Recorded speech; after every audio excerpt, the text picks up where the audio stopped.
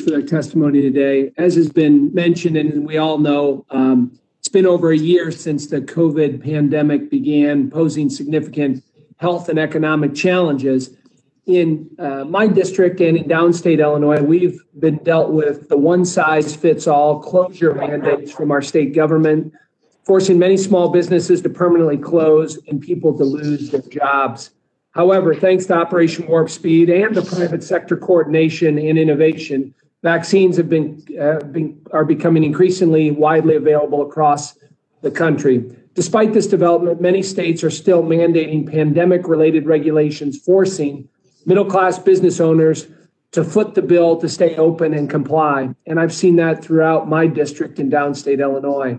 Once these mandates are safely lifted, Main Street businesses and families can finally start to recover.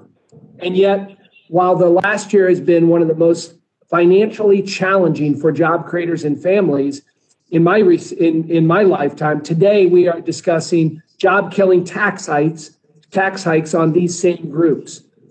To that point, as Ranking Member Smith mentioned, the Joint Committee on Taxation recently released a government analysis which illustrates that the U.S. tax system is already highly progressive, with those making more than $1 million a year paying an average tax rate of 31.5%, compared to those making between $20,000 and $30,000 a year paying an average tax rate of 3.1%.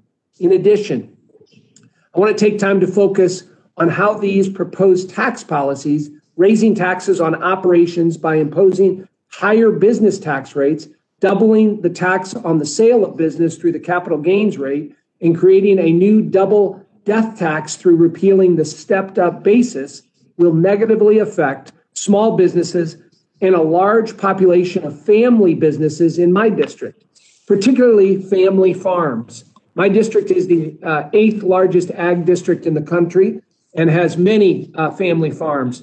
There are more than 4 times as many farmers and ranchers aged 65 and older as there are those under the age of 35. And these individuals own more than 40% of agricultural land in the United States, meaning it is expected that more than 370 million acres are expected to change hands in the next 2 decades.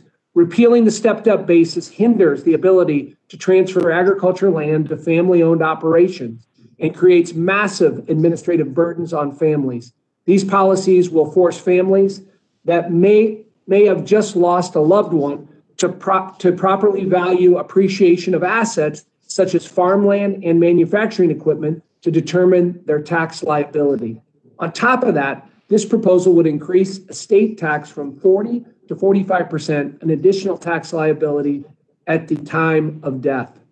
Mr. Edwards, my question for you, if these proposals are enacted into law, how does a family farm pass along the farm to the next generation if they're forced to sell off the assets to pay an enormous tax bill? What's the policy advantage there? Yeah, thanks for the question. You know, what it seems to me, if you're like most Americans and you're not wealthy, like I'm not wealthy, you want wealthy people to keep their wealth invested in businesses because businesses hire people and produce output for the economy. When people withdraw money from their businesses and consume it, that's when you want to tax them. So, you know, that's why I think, you know, higher capital gains taxes, higher estate taxes are really problematic. We want businesses to keep producing and generating jobs for all of us. As I said, you know, wealth and workers are complements. They're not antagonistic to each other. I think we ought to have policies that encourage wealth building, and I think that ultimately benefits all of us. Well, thanks for that. And as we talk about how we fund the nation's infrastructure, as we've talked about today, let me ask you, Mr. Edwards, how is it effective to change longstanding tax policy on family farms and family-owned businesses to pay for that cost? That doesn't make any sense to me. I mean, I talked in my testimony, my written testimony, that, you know, most infrastructure in America is owned by the private sector. In fact, 65% of all U.S. infrastructure is private. You know, pipelines and broadband and cell towers, it's all private. If you raise the corporate tax rate, you get less investment in private sector infrastructure. So the funding of the president's job plan by raising the corporate tax doesn't make any sense because, you know, he would increase subsidies for infrastructure, but then the corporate tax hike, you know, would reduce investment in infrastructure. So it's really a contradictory policy. Thanks for that. I yield back.